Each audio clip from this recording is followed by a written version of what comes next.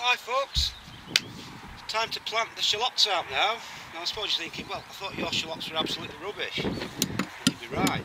But amazingly, in the post the other day, unbeknownst to me, I got this package. And I undid it, and there was a load of fantastic plants in, and I thought, what are they? They look like giant onions or something like that. So there was no letter in it, no mention, so I went through my old emails and I found this fantastic message by Philip Stubbs, who said he'd planted his banana shallots out, got some spare, realised mine were rubbish, so he decided that he'd just send me the rest, and they're absolutely wonderful, and I just can't thank him enough. I mean, that is the kindness of strangers, you know, in this gardening community. Didn't ask for any, but he had some spare, like we all do. We all help each other out in these gardening lots, so I just can't thank you enough, Phil. They're absolutely wonderful, so at least if my other ones don't perk up, I will have at least 30 fantastic looking banana shallots to go in. So I'm going to plant a few of these now. He's grown them in modules. They're all wrapped in cellophane to keep the moisture in. And they're absolutely fantastic plants. Absolutely, compared to mine, are absolutely pitiful, but these are absolutely wonderful. So I'm going to plant these out. So same spacing as my onions, just 6 inches apart. They'll be a bit floppy for a bit until they start to root. But it's just a matter of chucking them in like that. They're absolutely cracking. They've got amazing roots on. They've been fantastically grown. So we'll just get these in. And we should have a crop this year regardless of what happens. The ones that I have been growing, I managed to sort of salvage a few, so I should have another 30 or 40 to go at, so probably a good 60 or 70 plants in the end, which is good. But these are absolutely fantastic, and it's just great, you know, it's heartwarming to see people's generosity when they see you've had a bit of a problem. So that's it, yeah. So I'll get these in, show you what they're like when they're all done.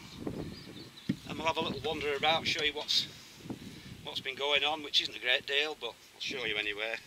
So I'll just get these finished, and then we'll have a look at what else is happening.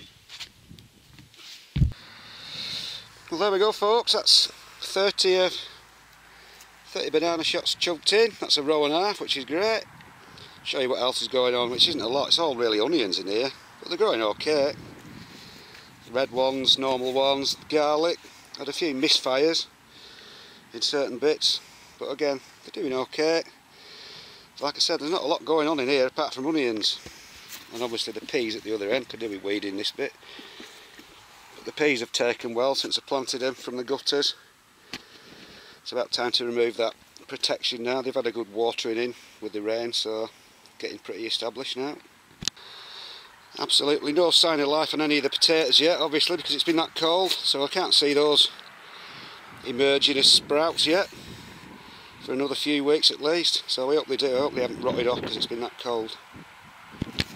And in the polytunnel bed, we know polytunnel over it.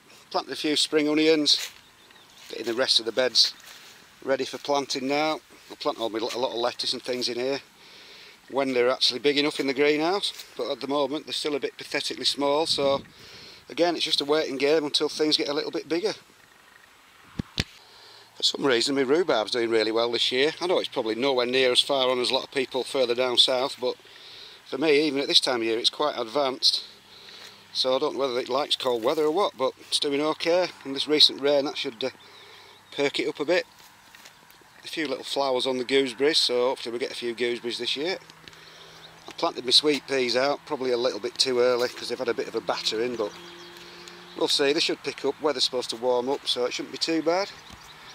And I'll look at the pond. I've got a few, bought a load of plants now. I've planted them in. You can probably see a little pond skater there. It's found its way in. There's beetles in there already, tadpoles. So I bought a load of plants. I've got some more to go in. I've got if you can just see it under the surface at the bottom, a water lily there and another similar one there, and a few of these little sort of bog plants I've planted, so we'll see how we get on. It's looking okay, looking nice and clean, and I've got a little solar powered pump there, so when it does get too hot I can turn that on and things should do okay.